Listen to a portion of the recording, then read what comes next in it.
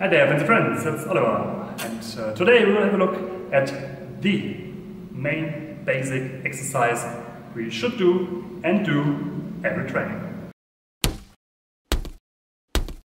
Lesson 1, exercise 3, is the main basic exercise, and you should repeat it over and over and over again because it contains the main parries, circle parries, thrust and oppositions, and it starts with exercise 2 of the first lesson, the straight thrust in opposition. Let's demonstrate it once.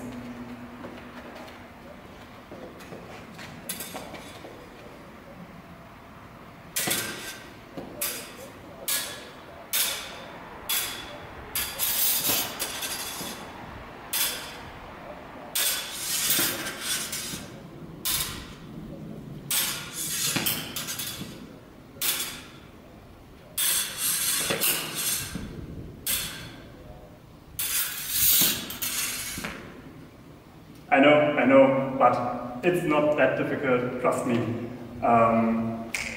We'll have a closer look. But first, let's have a look at the main parries and the thrust in opposition. On guard. So, we have the classical 4 parries for the high inside, parata di Quarta, high outside, parata di Terza, low inside line, parata di mezzo cerchio or di Quinta. And in De Scalzi, you could also rotate a little bit more, but Quarta in the low line is absolutely okay. And for the outside low line, the parata di Seconda. Okay, thank you. Now to the thrust in opposition. But first, every time the master extends the arm, this is an attack. Normally, or regularly, I would lunge, but I'm the master, I skip the lunge. So, I extend, he parries, and from the parries, he does a thrust in opposition, like so. So you see the difference. If he would do a botta diritta, he would extend the arm first, and then lunge.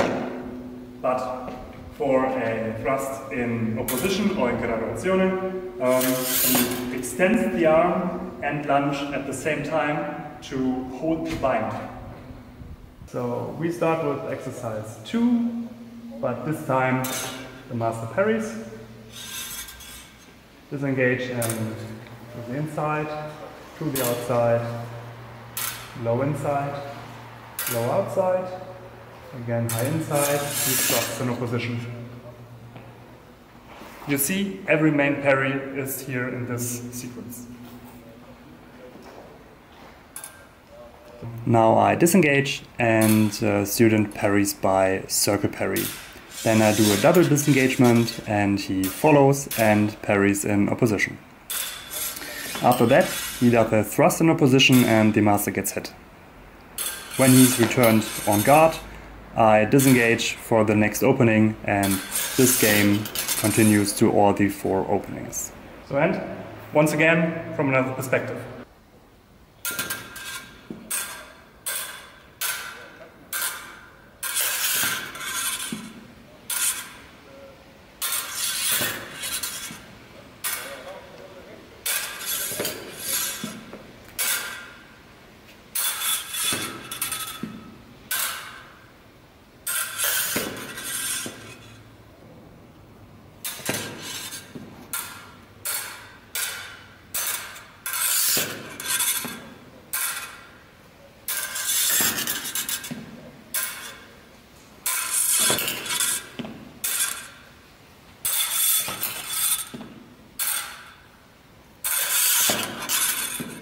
So you practice precision over and over again, and that's the main point.